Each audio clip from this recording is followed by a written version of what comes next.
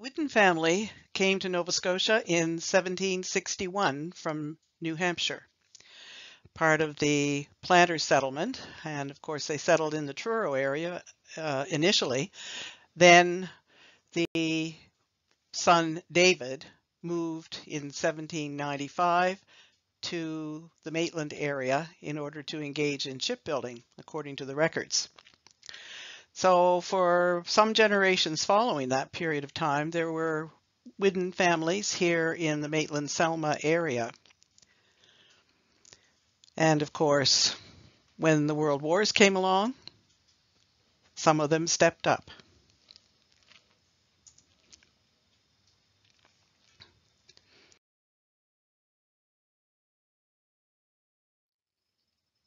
This picture shows one of these Whidden families, David Arthur Whidden and his wife Etta Hamilton, and their older children. And this family experienced, not just from war, but from other circumstances, a significant amount of tragedy in their lives, which is one of the things that I will discuss in this presentation. Here we can see their older children, Brown Whidden. Interesting name, Brown Whidden. He was named for the local doctor, Samuel Denison Brown, who would have delivered him back in 1892. In front of him is his younger brother, Eric. On the right, the brother Benjamin, and in the middle, their sister, Anna.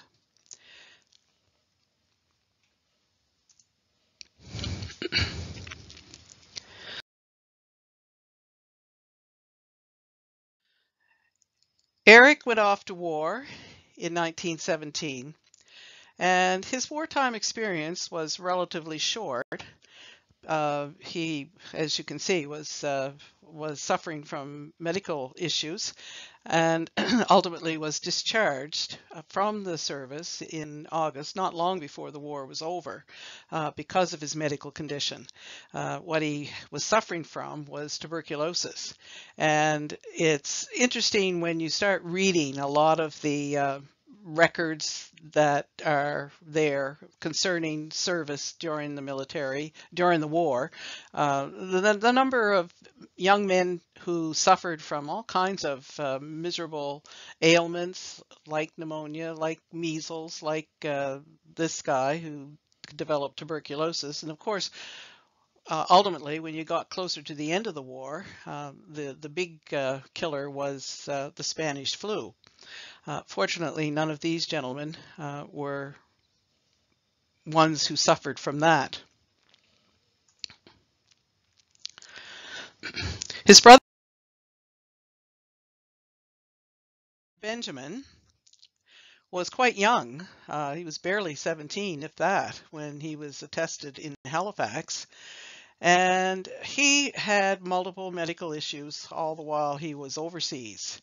And of course, ultimately, he was wounded at the Battle at Courcelette. These injuries turned out to be fatal for him in the sense that after he was discharged following the war, he died in 1920, and his death was the result of the injuries that he had received when he was overseas. A young man who had not ever really had a chance to get out and see the world, and his first view of the world was to be thrown into a World War situation.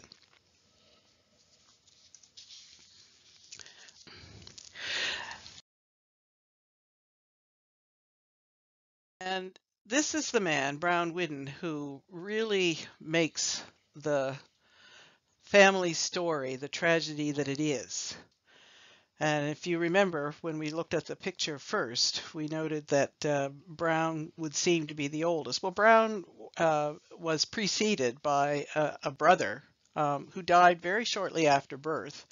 And consequently, this constituted the first blow to the family, their firstborn son, who did not survive even into childhood, young childhood. Brown Whidden before the war had started, he had gone off to the United States to work. He was working in Boston, and and in 1915, I believe it was, he came home from Boston on vacation, and he died. And this picture with the accompanying words appeared in the Truro News that fall, indicating that on the Wednesday afternoon of September 8, Brown Whiddens had gone off hunting. It was assumed he was carrying a rifle as well as a .22 caliber revolver. And would anybody who had seen him please contact David Whidden? Halifax Papers, please copy. David Whidden was a sea captain, his father, and ultimately when Brown's body was found, his father was on a transport run to St. John, and came home to that terrible news. However, September the 8th, Brown went out and was not seen again.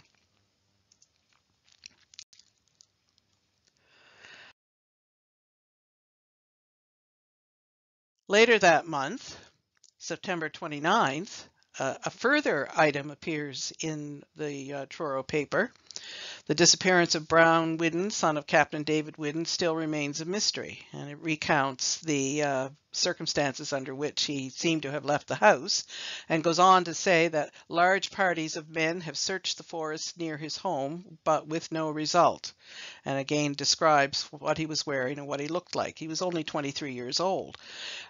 He was, the search party was probably out of the shipyards and whatnot of the Maitland area. Lots of people who were able to get out and go look for him, but nobody found him.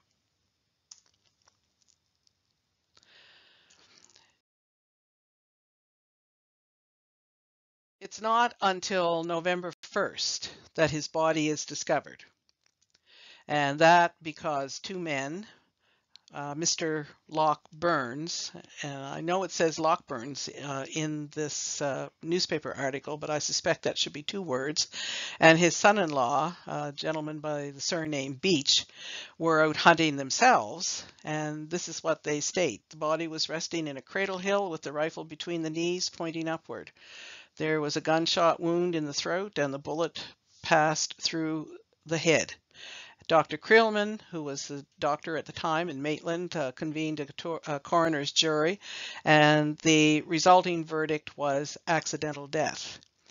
The thing is, when you think about it, here is this man's mother and father, having lost one child, long enough back that you wouldn't really think it would still resonate with them, especially since deaths following childbirth were much more common than they are today.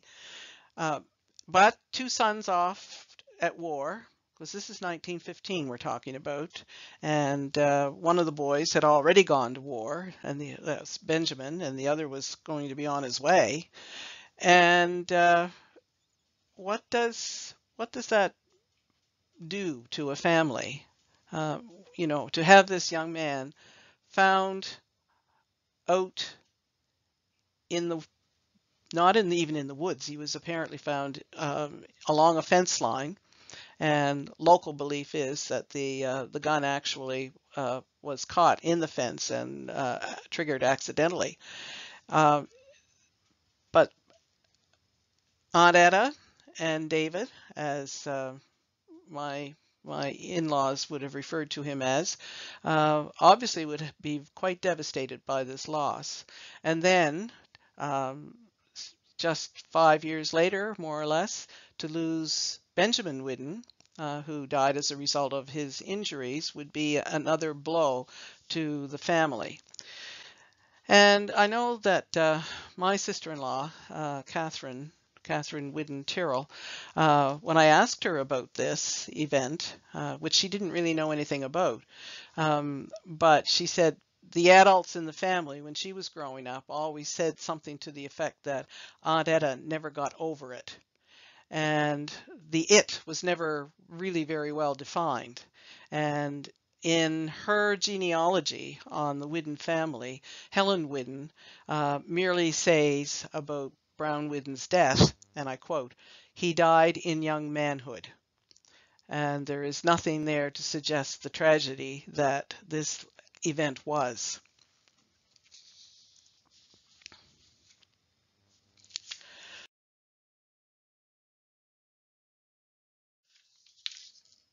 Arthur Whidden and his brother Alan, for whom I do not have a picture, uh, were the youngest children in the family. And when World War II came along, Arthur and Alan both signed up. And of course, Alan survived the event. Unfortunately, Arthur, while he was posted in England, developed tuberculosis. And as a result, he was returned to Halifax, where he died in the Halifax Military Hospital on Cogswell Street in 1945. That's the sad story of this family of Whiddens.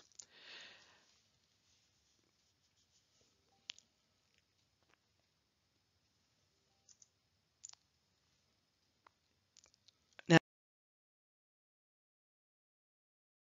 Augustus Lawrence Whidden was brother to my father-in-law, Ken Whidden, and his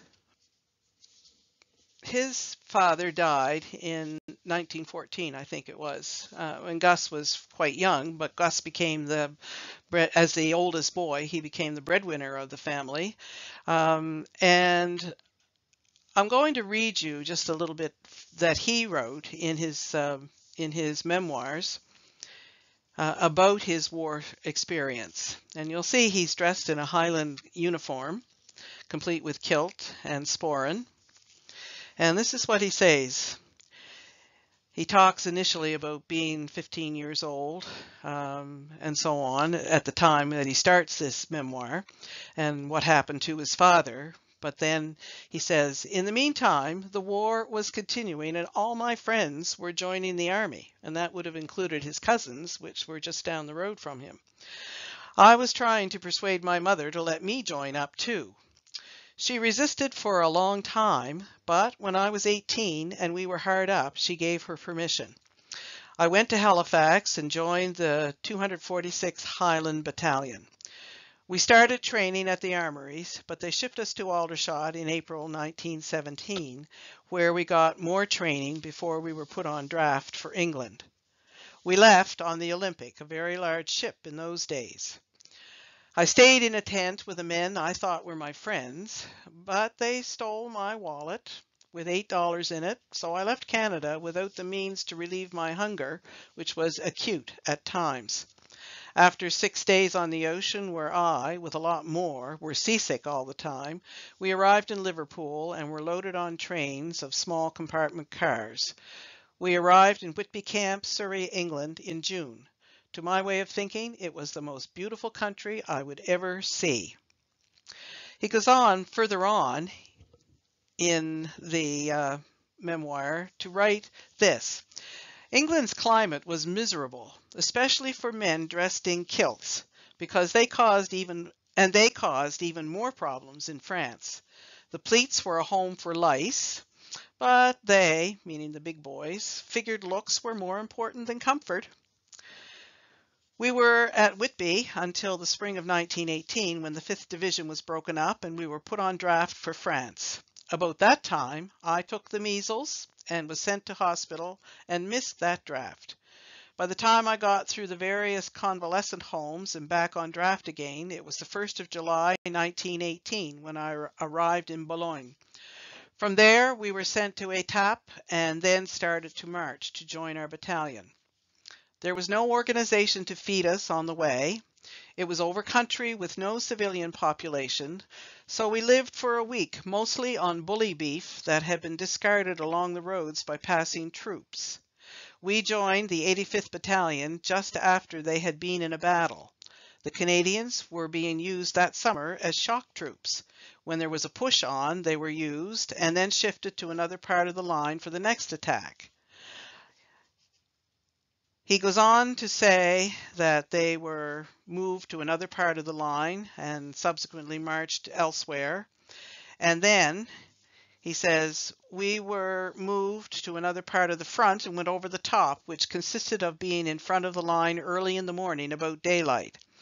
They, meaning his troops, always shelled the German lines with thousands of guns.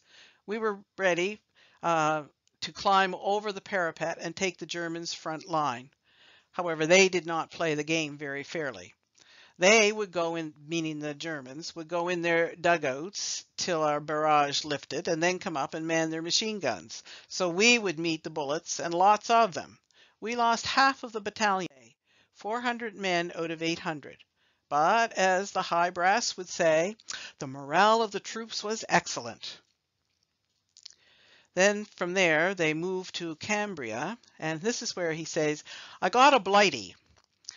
And a blighty is a wound which required hospitalization in England, along late in the afternoon. A bunch of us had stayed behind a railroad embankment. We were firing our rifles at German planes overhead. One of the planes swooped down with his machine guns blazing. He got me with a bullet through the fleshy part of the shoulder. It came out under my arm. It was not a serious wound, but the doctor back at the dressing station posted me for England and said if the bullet had been a fraction higher, it would have severed the artery in the shoulder. I was glad to get out of the carnage. I was sent to a hospital in the south of England near Reading. The food and service was good and a welcome change from dodging shells and bombs in France. And of course, by that time, the war was nearly over, and by the time he was ready to be drafted back into active service, there was no active service for him to be drafted back into. And as a consequence, he was ultimately returned to Canada.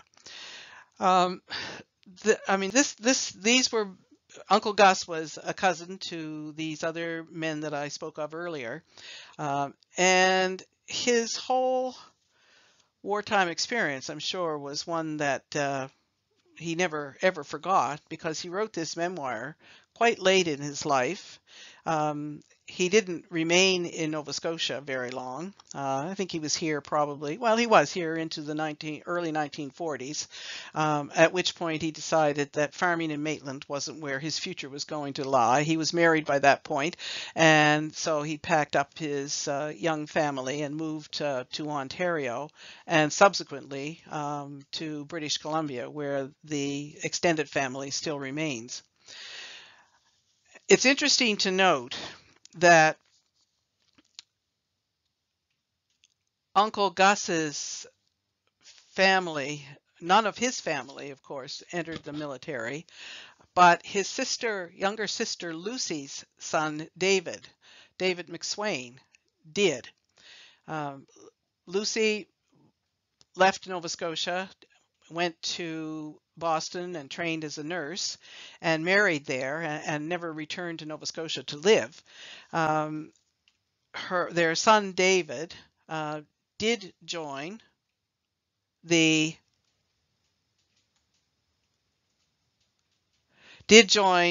American Army. He served in Korea, and he served following that in Germany with the peacekeeping NATO Corps of the U.S. Army.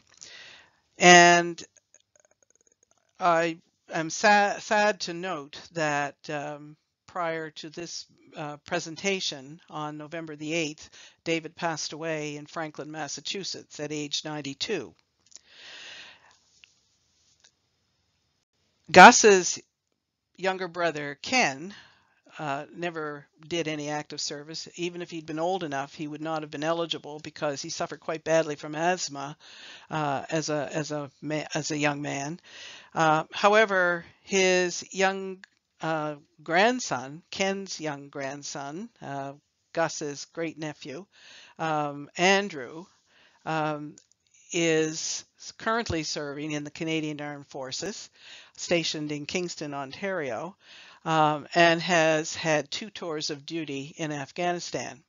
So there is a bit of a family connection in the sense that Whiddens served in both wars and continue to offer their service in one way or another to the military in subsequent generations.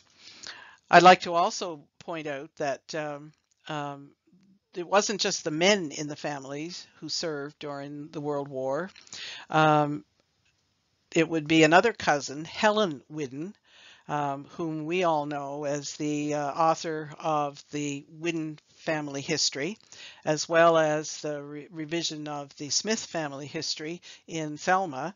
And she was brought up as the daughter of a church minister and consequently moved in a variety of different places. But she trained in nursing and she served in France as well during World War I.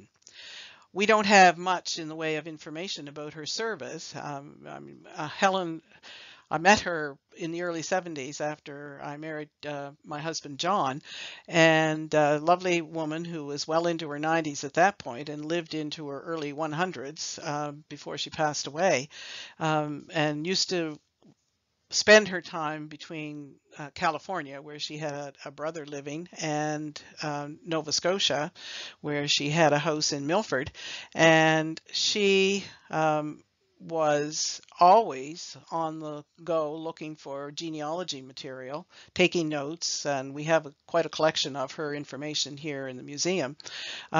She served as a nurse and then lived in France for some years afterward, and then returned to pick up her medical career here in Nova Scotia. She was definitely, as I said, she was definitely a very private person in the sense that she did not leave, at least as far as the family here in Nova Scotia was concerned, anything much in the way of pictures, no pictures, and no memoirs of her life either. I'd like to point out, too, that the memoir that Gus wrote that I mentioned and read from is available for your pleasure, your reading pleasure, on our website under the local history memoirs. And I'd invite you, please, to have a look at it. So thank you very much for listening to this presentation.